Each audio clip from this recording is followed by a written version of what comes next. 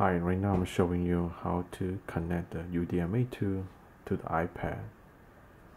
First you have to turn on the unit and have the Wi-Fi adapter attached to the UDMA2, and we go to Wi-Fi, and the Wi-Fi feature right now is loading.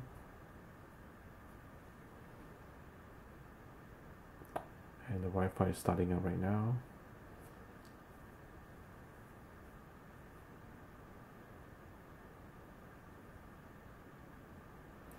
The SSID hyperdrive is displayed, and also the capacity of the storage inside the color space also displays.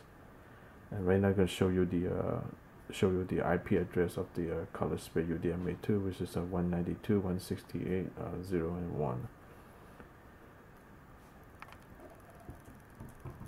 Now we go to the setting on the iPad. We're going to select the Wi-Fi. We're going to change that to connect to the hyperdrive. Okay, it's connected right now.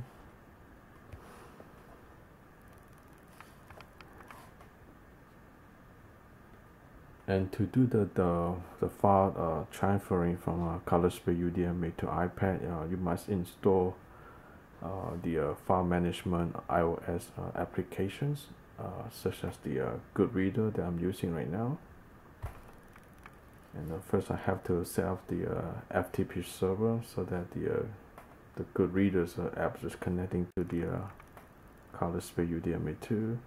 So I'm going to add FTP server, and the readable title I'm going to put hyperdrive,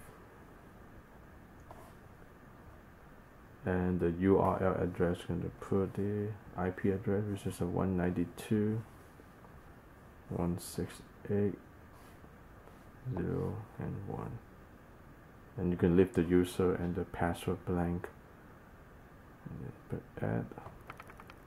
I'm going to add this one here. So done.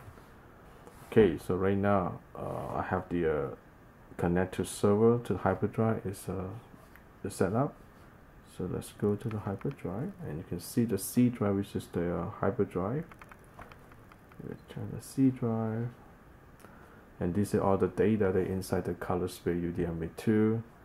And if you want to transfer the picture to your iPad, first let's say that I'm going to transfer this picture inside the hypergist folder.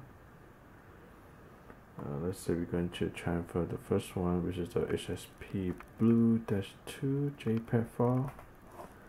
You can select download, and it's going to show you like where you want to download this image to.